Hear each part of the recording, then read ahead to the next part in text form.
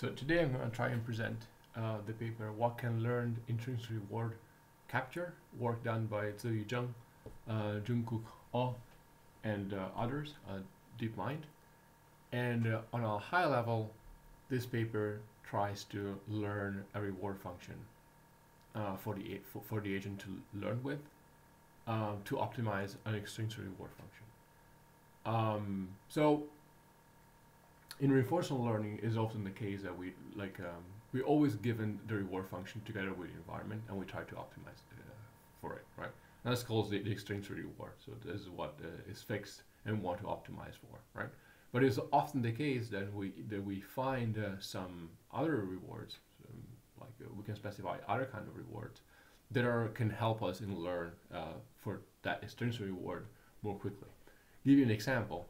Is one of the experiments that they do in the paper is this key box thing. So this is a very simple grid environment where the agent is this blue dot, I believe, and it has to collect the key first, and then once he has a key, he can open one of the boxes, and different rewards are going to be associated with different with different boxes, right?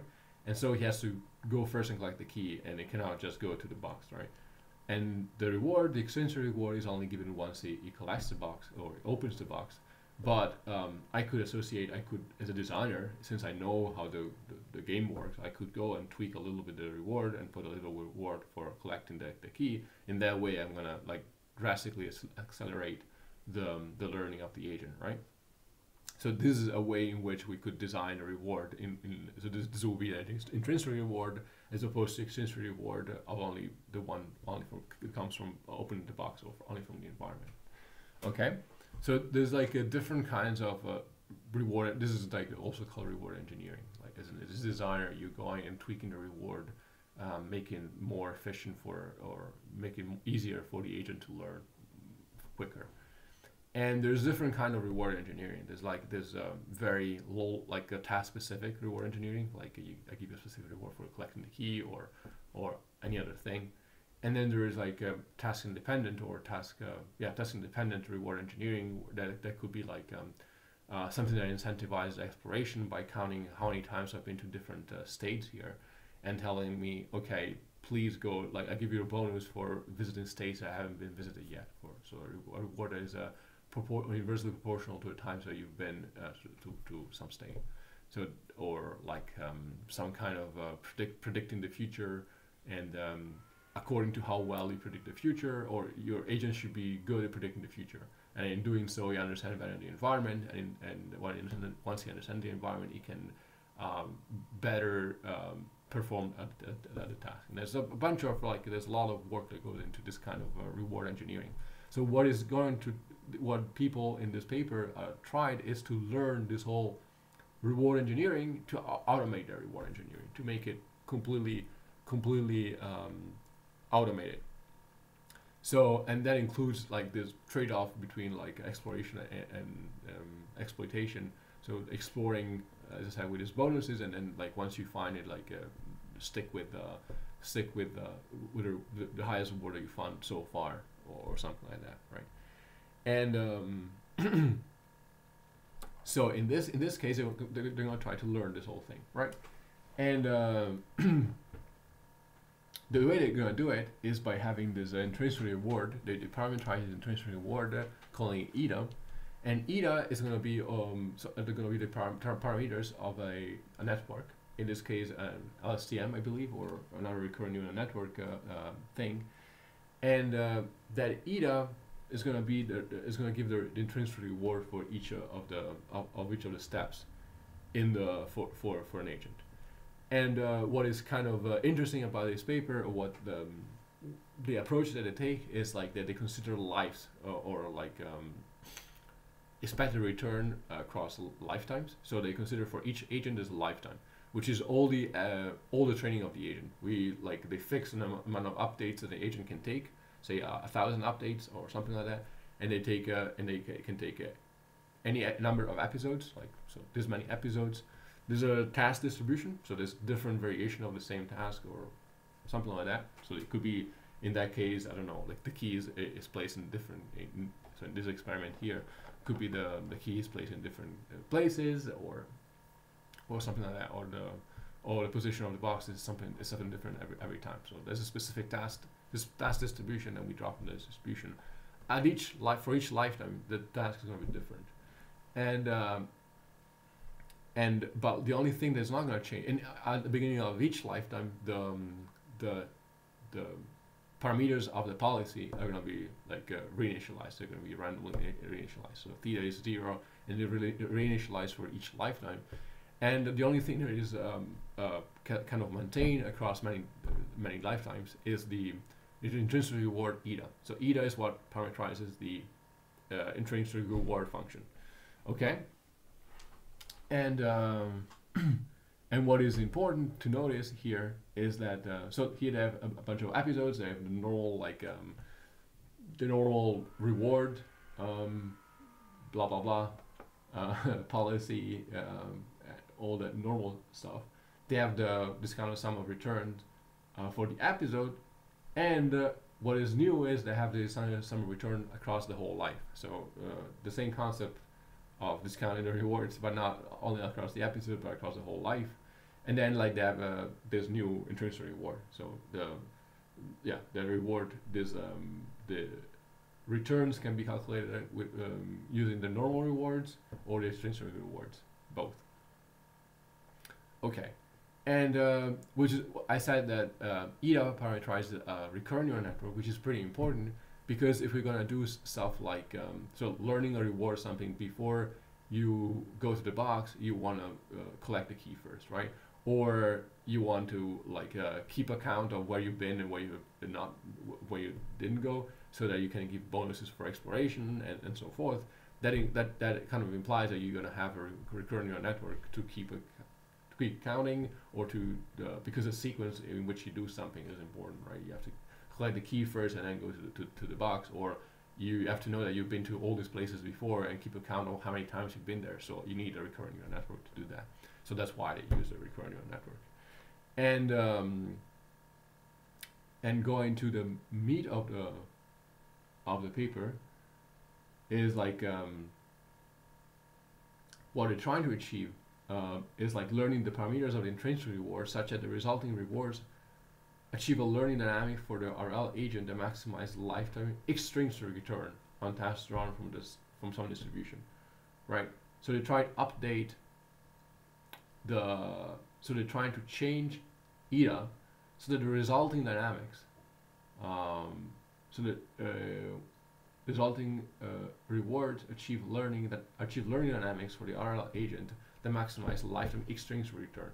So this learning dynamic is important because you can see it here, like eta determines what update, because like what update gets made depends on the reward, right? And eta determines the reward, so the update, so what the value of theta 1 is after like randomly initializing depends on theta. So each step, what update is going to be taken or is going to be done to the policy network is going to depend on eta as well. And we're going to optimize it so that across the whole episode, for some distribution of tasks, across the whole lifetime, sorry, the extrinsic reward is going to maximize. And so getting into the algorithm itself, so you can see here that they draw some task distribution. So they draw from some task. They randomly initialize the agent. So for each lifetime, they randomly initialize the agent, and they also draw some task. So they initialize, some task and some policy, right? And so this is the distribution over policy. They initialize the distribution over policy, and here to draw a specific initialized policy and a specific task. And then they start for this is like a lifetime. They generate normally like episodes as you would normally do for a reinforcement learning algorithm. They do the update of the policy of the parameters of the policy using the intrinsic reward here, and then like they do an update. So every n steps they do an update of eta using so eta that parameterizes the intrinsic reward. So they learn a better intrinsic reward using equation 4, and equation 4 is this one. So basically what they're doing here is they're using the chain rule, because they know how basically, so G life, what is important is that G life is this thing, right? Is all the extrinsic reward across the whole life, right? The discounted sum of returns across the whole life. And they know how this is the normal policy update, and they know how those reward, like these returns depend on the parameters theta of the policy, right? In a standard way, using the log probability of the policy multiplied by the returns. It could be advantage, or it could be anything here. And but they also know how the how different, like how the update depends. So how theta, what is the gradient of theta with respect to the eta, so the parameters of the reward network, because this one depend on we can see here. Look. So here we can see that the update rule itself of theta depends on the previous value of theta, theta t minus 1, and eta, right? So there's definitely a gradient of theta with respect to eta, right? And by using the chain rule, they can calculate what is the, so this is the cost of over the whole lifetime, right? And they can calculate how this, like the gradient of the cost over the whole lifetime with respect to the parameters that parameterize the intrinsic reward function eta. So this is a recurrent neural network, right? And because this over the whole lifetime here, we're talking about, like, I don't know, could be 10,000 updates, because there's or thousands of updates, or even more, because like this task that we're going to see in this paper, they're pretty easy, and it's a kind of a proof of concept paper. But if you think about using this, that could be very useful in much harder, much more computationally expensive environments that need much like a longer lifetime to learn anything useful. Then you're gonna deal with like millions of steps and stuff like that. So it's important that you can truncate, and you don't have to propagate through all the lifetime, and you can do it instead over like a portion of it by using a value function, which is over the lifetime. So the sequence of, so the expected returns of the whole lifetime. You can use the same principle for learning a value function over episodes, right? Which gives you a specific state in the episode. It gives you the expected sum of returns by following the policy from that state onwards, right? You can do the same thing, but for the whole life instead of only for the episode. And in that way, you can truncate the reward, the sum of rewards, this kind of sum of reward, and you can be more efficient. You don't need to propagate through the whole lifetime, right? So they also use this value function parameterized by phi, which they update here together, like in the algorithm after updating eta. And note that so as we noted here before, eta, I guess also phi, then it is the only thing that never gets reset each lifetime. So it's the only thing that stays the same across the whole, across many lifetimes. And now moving to the investigations, they or to the experiments, they have different experiments. They have this like key boxes experiment that I explained before. They have this experiment, empty room experiment, where there's like one goal that gets initialized in each lifetime, and the agent is the blue dot again, and has to reach that location, that goal that is invisible to it. So to the agent, so it has to like look for it, and it's gonna get the reward only once you get to the goal. And each lifetime is reinitialized. So it is more to kind of gauge or measure how well the agent explores, I guess. And here is this ABC task is like this ABC location. They're associated each with some reward, like that is drawn from distribution.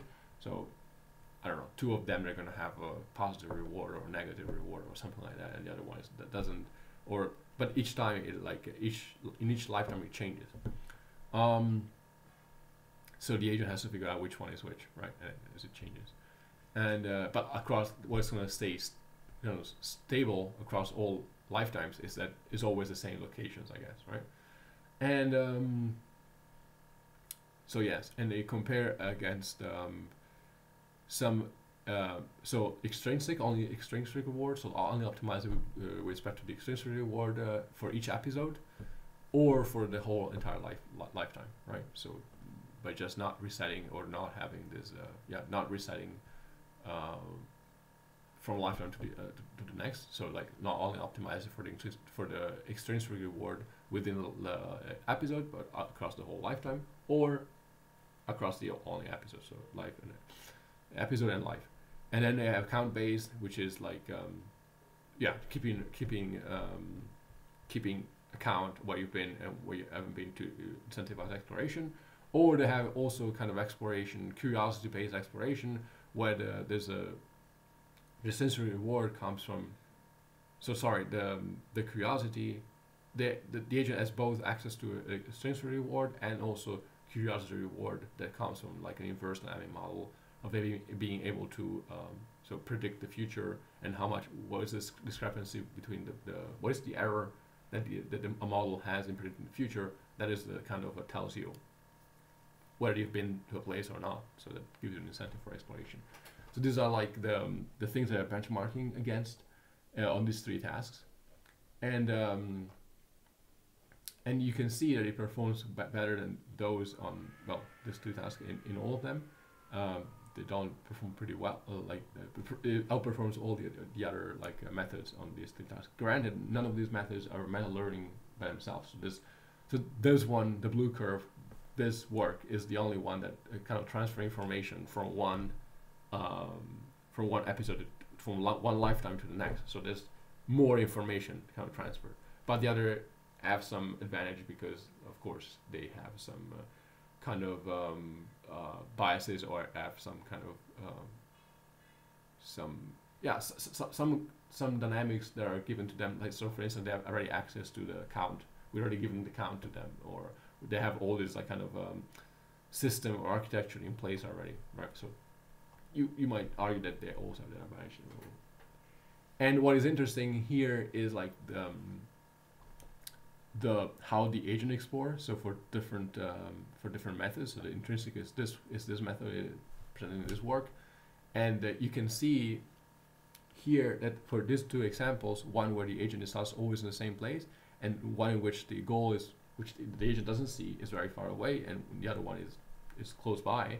And in the one where is far away, the agent has to the intrinsic reward is giving a reward for exploring, presumably, and then once you reach it, it's always going there, right? So these are the frequency with which the agent visits each of the states, I presume, and obviously it visits more of the state around where it's initialized, but it always also gets to the goal, and then it should start once it finds where the goal is, it should go there more and more, right? Whereas when the goal is nearby, it always also goes there, and then it stays there, keeps going there. It doesn't explore at all. So once it finds it, it can switch from the exploration to the exploitation phase pretty quickly.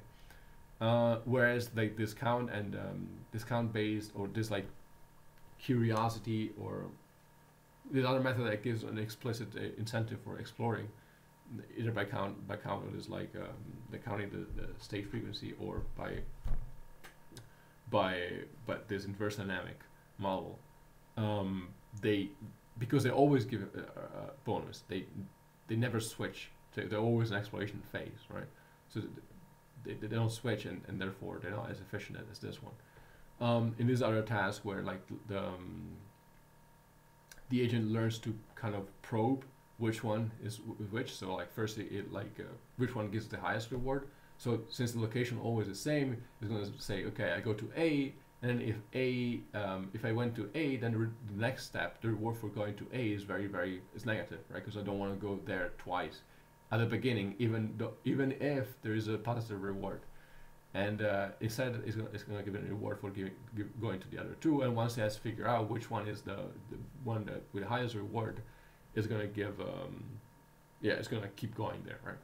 And here, the last example is going to learn across many different lifetimes that it has to give a positive bonus, a positive reward bonus, intrinsic reward, to collecting the key, and then going to the boxes, which is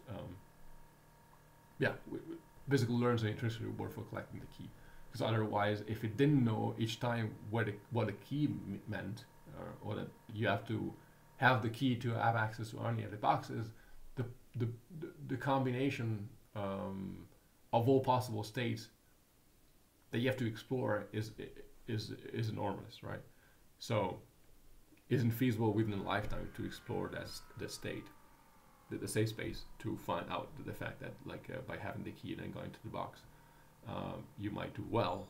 Whereas if you learn that across many different lifetimes, since the knowledge gets passed from one lifetime to the next by the intrinsic reward, by learning these EDA parameters, then you learn this reward that tells you first go take the key and then go to the boxes. And then they also compared this method to some no, sorry, not here. Here, they also compared this method to some meta learning algorithms like MAML and RL squared, which is also very similar to learning to reinforce and learn, like the other paper. And this paper is pretty similar to what they're doing over here, only that here they're making it they're kind of learning separately the reward function and the agent across a lifetime, right? So like they have an agent which is not doesn't go from one lifetime to the next, and but here there's no concept of learning an intrinsic reward. There's only like one policy, but it never gets reset from one episode to the next.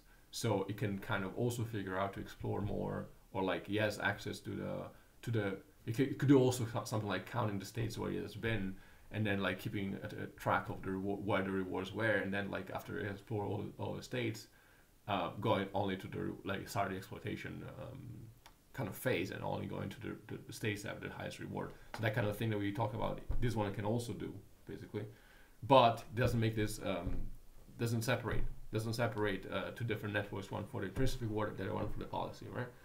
And so. And this one, once it learned once it's learned, it can change by only relying on the STM. So this is a recurrent network that the policy is parameterized by. Whereas MAML still has to do some gradient updates to adapt to a new thing, right? So like this one can only adapt by just kind of testing things and then picking the one that is best without doing any update of the network. Everything is done within the LSTM. It's just probing things out and going to the places that you can adapt to a new situation without doing any update. I guess what I'm trying to say. And then this one has to do some updates. So, but like the principle is that it's going to do some updates quicker than would otherwise have done. And so you can see that there's. So the orange is RL squared. It performs better than these methods here, but because it's one of the points they make, because they separate the policy and the reward, they can at a certain point they can go and change what the interface between the environment and the policy is, and permute basically the actions of the agent. So now different action mean different thing in the environment, and because this method here separated the reward is going to still be okay, and the only thing that the agent has to do is relearn the policy basically, right? Whereas in the other thing where in the other approach, RL squared, where like these two things are kind of mixed up, the reward learning and the policy learning, it has trouble when you permute the action. So that's the only thing that that changes, and that's the only thing in which this method here is better. And another thing is like they test this in non-stationary, which means within the same lifetime is non-stationary. So like for instance, the ABC task, they're gonna change what what is the ABC task? Okay, they're gonna change within the same lifetime what the rewards for each one of these are.